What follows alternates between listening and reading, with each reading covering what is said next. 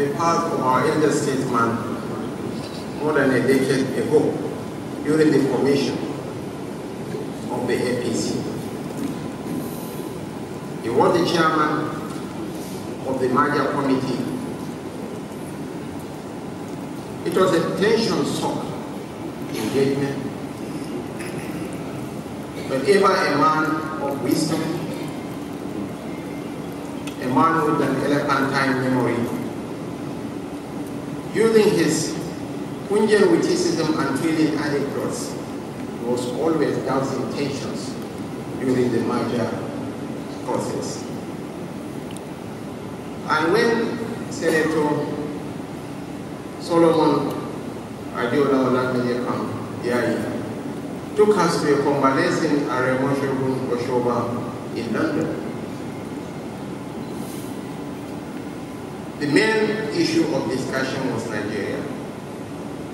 He had a kneecap operation, but he was more worried about the Nigeria project. He was more committed to the Nigeria project.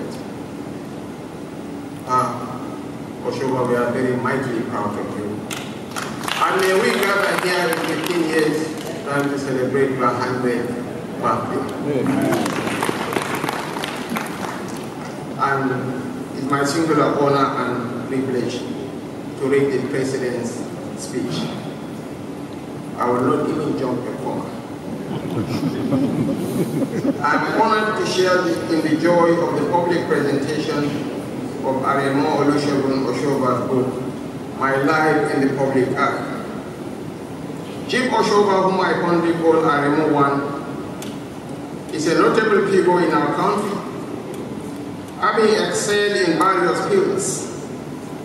In his journalism career, he achieved great success, and his contributions to politics have been remarkable. He served as the governor of Ogun State twice and made a lasting impact on the lives of his people.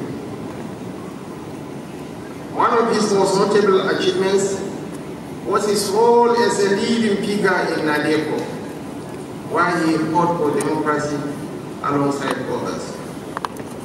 We owe him a debt of gratitude for his sacrifices. I would like to take this opportunity to thank him once again for documenting his journey and experiences. His life will be a source of inspiration and hope for generations to come. If Aremo Osoba has achieved his goals through hard work, determination and perseverance, then there is hope for others to do the same. I commend him for gifting us 2 books in quick succession, with the one being a follow-up to his 2019 memoir.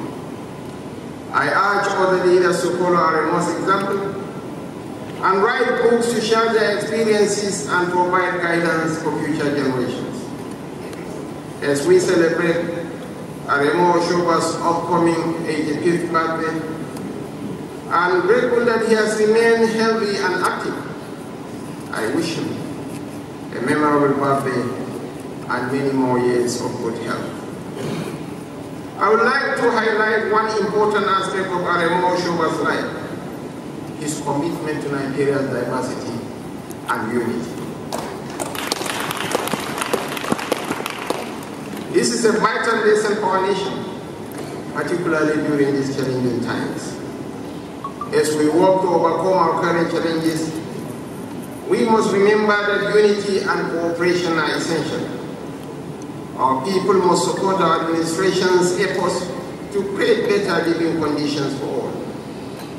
We are taking steps to address food shortages by temporarily removing tariffs on imported grains and other food items. We will continue to drive local production and ensure that we produce what we eat and use locally. Today is about celebrating Aremo Osoba's life in the public eye. Throughout his career, he has remained respected and admired by the public. His life is an inspiration to us all, and we thank you for sharing it with us. Thank you for listening. This is the President's exact words. And with the benefit of hindsight, I was able to put the jigsaw puzzle into shape. Solomon Olamide can drag us to Aremo Osoba's house. By then he was a senator representing Lagos West. I never knew that he had plans of moving to Ogun West. So it was a masterstroke. He took us to pay homage to the ultimate kingmaker. May God bless us all. Thank you so much. Well, on our feet, we will do we'd like Mr. VP, sir. We'd like you to please come up so that we do the cake cutting straight away, but we can have some picture sessions with him.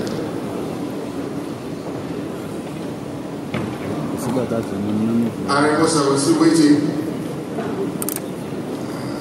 The Senate President, please, so we can have, you know, some memorable video and photo shoots. Thank you.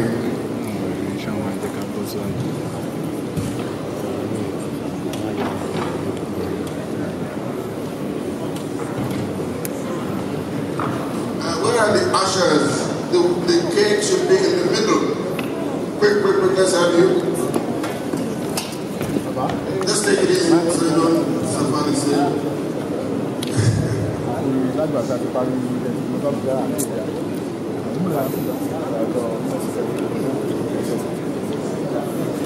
Mr. William, please come. I'll have to work it over. So, okay, and we're kind of blessed on about 91.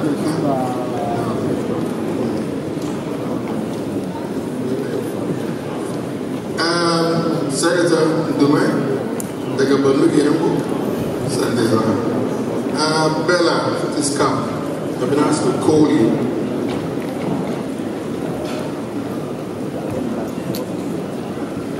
Second citizen. Don't know if Hilaro, please come. Citizen. Yeah, they could be.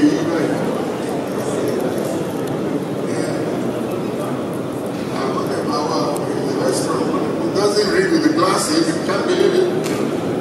So Kensington is 90, he doesn't read with his glasses. I've never seen a man like that. He does not read with his glasses. Deputy Senate President, Ashurado Vijayabula, please come. The Senate Leader, Kazoba, come please. The SGF,